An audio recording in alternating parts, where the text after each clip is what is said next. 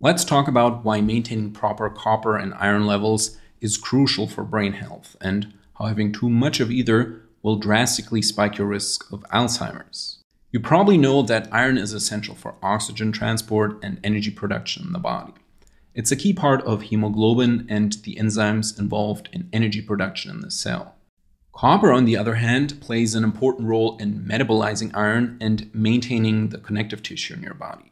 Both of these minerals are absolutely necessary for your health, but there is a catch. They need to be tightly regulated. Both a deficiency and an excess of copper or iron can cause a wide range of issues like oxidative stress, lower immune function, and damage to your nervous system. And when it comes to Alzheimer's, the story gets even more complicated. As we age, many of us lose the ability to properly regulate copper and iron, because for both nutrients, bioavailability is key. These minerals need to be bound to carrier proteins like ceruloplasmin so they can be used by your body. Without these transport proteins, much of the copper and iron you consume becomes unbound or biounavailable, meaning it gets stored in the tissue where it shouldn't be. When copper and iron become biounavailable and accumulate in the tissue, they create oxidative stress. This oxidative stress also happens in the brain, and it is directly linked to Alzheimer's. For example, excess copper promotes the formation of amyloid plaques. Amyloid plaques are clusters of abnormal proteins that form in the spaces between nerve cells in the brain, and they are a hallmark of Alzheimer's. These plaques disrupt communication between brain cells and speed up cognitive decline. Again, copper is most dangerous when it's free, meaning it's not bound to a carrier protein. It just floats around in your body and gets stored in tissue, and then there it excites nerve cells and leads to chronic inflammation. Iron can cause similar damage by promoting the formation of reactive oxygen species, ROS, which are harmful molecules that damage neurons.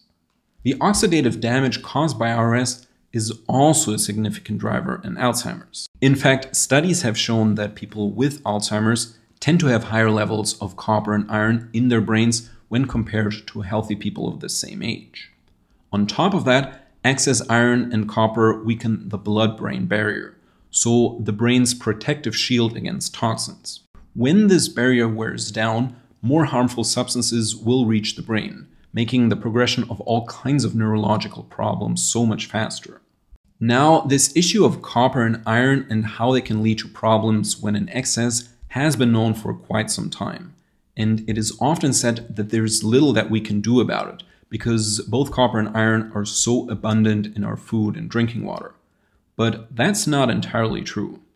There are many ways to address metal toxicity and to bring these metals back into balance. How? Well, the key is to improve your body's handling of copper and iron. One of the earliest researchers trying to do this was called Pfeiffer all the way back in the 1950s.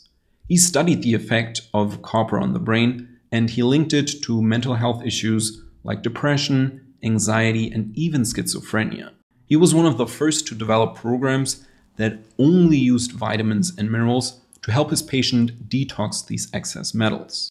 A lot of his research has kind of been overlooked, and many newer studies just seem to be rediscovering what we already know from his work. Unfortunately, much of the current research focuses on chelation therapy as a solution, which removes excess metals with synthetic chelators. Or they will suggest that you follow a low iron, low copper diet. I'm personally not a big fan of chelation therapy because it can have some pretty harsh side effects. It not only pulls out toxic metals, but also depletes you in vital minerals like magnesium, calcium, and zinc. And diet restriction alone doesn't get to the root of the problem. If your body isn't metabolizing copper and iron properly, even eating less of these minerals won't stop them from ending up unbound and stored in the wrong places. What I'm trying to say is that you can become copper toxic on a low copper diet if your body cannot transport the copper around. Same with iron, and both will just get deposited in the tissue over time.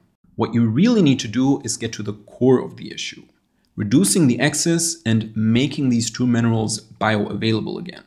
I have a lot of videos on copper and iron toxicity on my channel that go into detail about the symptoms and how to test for it.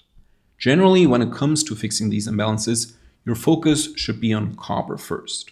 Once you eliminate the excess copper and increase your bioavailability, iron often falls back into place as well. That's because copper and ceruloplasmin, so the copper transport protein, make iron bioavailable.